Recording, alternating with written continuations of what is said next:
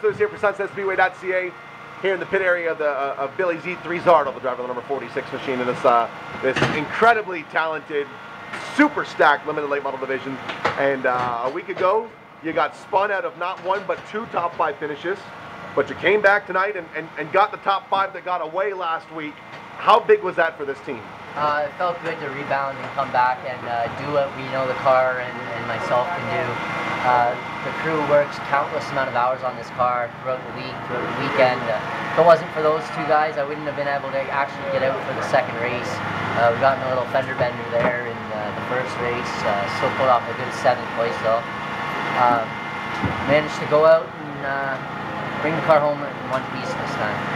Last week, you had guys get into you. You had them apologize afterwards, and you accepted their apologies, and you said, "What's the point in being mad? I want to move past this." I mean, I think 90% of the guys in this pit area, maybe even more, would not have handled it as well as you did. To what do you credit just being able to have those broad shoulders and sort of look at things as maturely as you do? Believe it or not, I actually credit that a lot to my dad and my grandfather. My grandfather seems like a hothead, and he is a spring of the moment kind of guy, but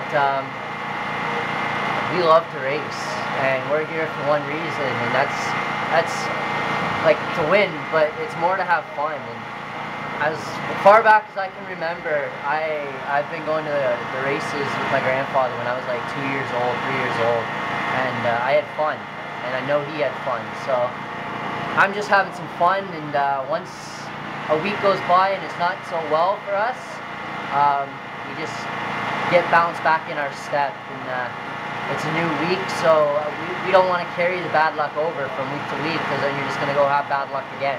What was the atmosphere like in this pit area this afternoon when you guys got here? It was pretty crazy. I mean, there's a lot of cars here. The wet track kind of made things a little interesting as well for qualifying. We qualified horrible. We're really weird for qualifying. Last week you're either in the top 5 or you're at the back of the field. There's not really any in between. Yeah, last week we qualified 4th. This week we qualified 16th. It's such a jump. But thankfully we showed the car can race rather than qualify really. And yeah, I got to thank all the crew and sponsors and everything for everything they do. Well, go ahead and thank the sponsors that get this car to the racetrack. Go ahead and name them. Yeah, of course. I got to thank Mike Holmes from Homes on Homes, Big Shoe Marina, National Exhaust, County Interiors. I also got to thank Hassel Automotive. And another big one is my uncle Scott, Shelby. Congratulations, buddy. We'll check in with you next Saturday, see if we can keep the top 5 train rolling. Thanks. Billy Zardo after a 5th place finish here at Sunset Speedway.